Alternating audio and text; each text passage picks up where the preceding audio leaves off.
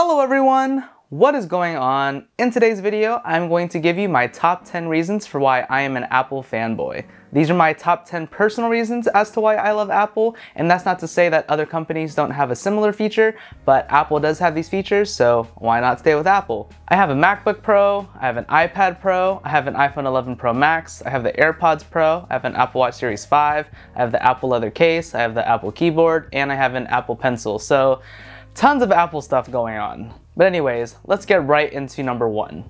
So reason number one is usability and portability. I love just how thin and light everything is. Because the AirPods can fit right into my pocket, I want to listen to music and listen to podcasts even more because it's not a journey to have to reach into my backpack and to have to turn it on. I know that I can just reach into my pocket, flip it out, and as soon as I put it in my ears, they're automatically on. With the MacBook Pro, I love how I don't have to turn it on and off. I can just shut it and it's just like a smartphone. You just have to open it back up and it just unlocks and it works with your Apple Watch. So super amazing. Even if you don't have an Apple Watch, it has Touch ID. You don't have to type in a password. I had a gaming laptop that I had 2 or 3 years ago, and it was a big, heavy 17-inch laptop, and so I had to sell it because it just wasn't that portable for college. But with my 13-inch MacBook Pro and with my iPad Pro, I believe the combined weight is less than the laptop, and they're much thinner and much lighter. So just being able to carry everything around me and to have it where I need it to be just makes me want to use it more. Reason number two is the premium quality and the premium luxury. To me, Apple products are just so visually appealing. If I'm gonna spend a lot of money for some technology, I am pretty vain and I do want it to look nice.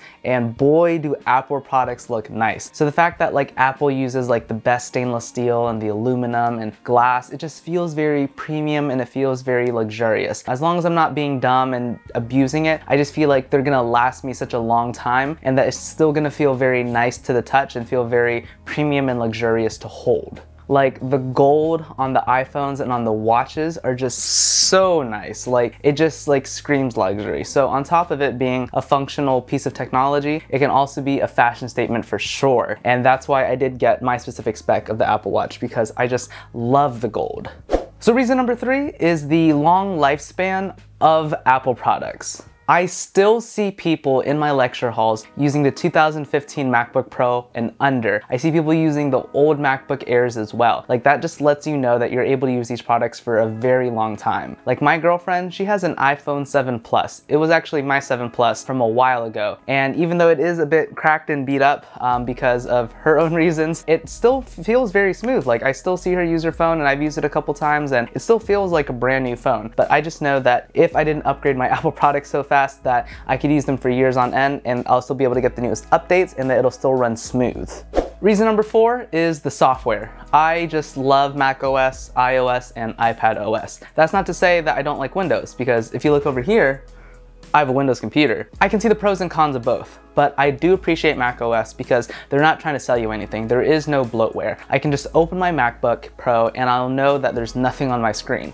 However, if I turn on this bad boy over here, a million different pop-ups come up and it's so annoying. And I see these different advertisements and I get like these targeted things compared to with Safari and with macOS where I just don't get a ton of spam. And then with iPadOS and with iOS, I'm able to have different functions such as like Sidecar, which I'll go into later, Airdrop, which I'll go into later, and iMessage. Like it's just amazing how the software just all works together and how it feels very clean and it doesn't feel bloated.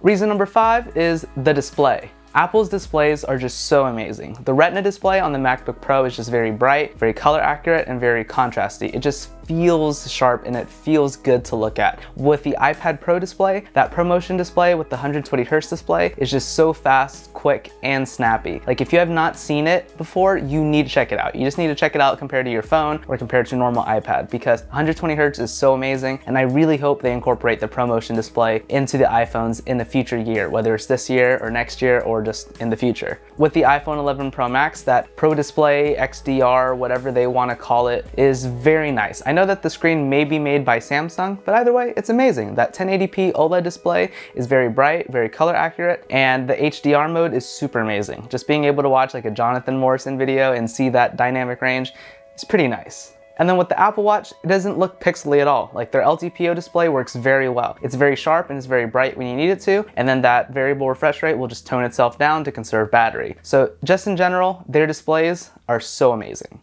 Number 6 is iMessage. I love being able just to connect iMessage to my phone, my watch, my iPad, and my MacBook Pro, and know that I can pick up where I left off anywhere. I can send a text on my watch, I can respond to it from my phone, and I can send a message to my MacBook Pro, or I can type on it on my Apple keyboard on my iPad Pro. Number 7, which is pretty important for me, is Airdrop. Airdrop is part of the reason why I did end up getting a Mac OS computer in the first place, because I had an iPad Pro that I got for free from The Ohio State University, and so I wanted to have Airdrop so that way I could share files easily. I can share my Notability apps to my MacBook Pro, and I can share like Word docs or PowerPoints or whatever from my MacBook Pro to my iPad Pro. Just being able to send documents to one another and being able to connect like your Photos app and whatnot between your phone, iPad, and MacBook is very convenient, and it makes file sharing between all three super easy. Number 8 is the W1/H1 chip. So with that, it lets you connect between different Apple devices so easily. Like as soon as you turn it on, it'll automatically connect to like the nearest Apple device. And then let's say you're listening to your AirPods on your iPhone, you can switch to your MacBook Pro so easily. It's not even hard at all. You just go to System Preferences and it connects so easy. You don't have to turn it off and turn it back on. You don't have to disconnect and reconnect. You don't have to repair anything like that. Just being able to have the W1 or H1 chip is very convenient when switching between different platforms, which I find myself doing a lot. Like if I am at the office at my other job, I'll literally have my MacBook Pro, iPad Pro, and phone on at one time, and I might want to switch between the two. I might want to listen to a podcast on my phone, but then watch a YouTube video on my computer or whatnot. It's actually very, very convenient for me, and I find it very useful throughout my day.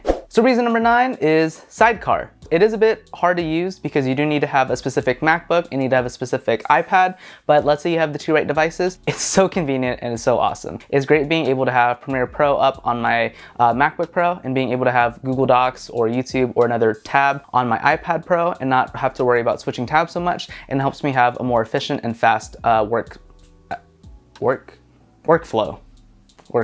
So reason number 10, which is kind of like a generalization, is just the ecosystem. There are other ecosystems such as like the Microsoft ecosystem or the Google ecosystem, but with the Apple ecosystem, everything just works with each other. Everything just communicates. You can connect all of your devices together and interact with them through features such as iMessage and through Airdrop and everything. And so that's why I just want to stick with Apple. It wouldn't make any sense at all to have like a Samsung Galaxy Note 10 with a pair of AirPods because they just don't work well together. You got to get those Galaxy buds. So just being able to keep everything uniform in Apple just helps everything communicate better and helps it for a smooth and easy to use experience.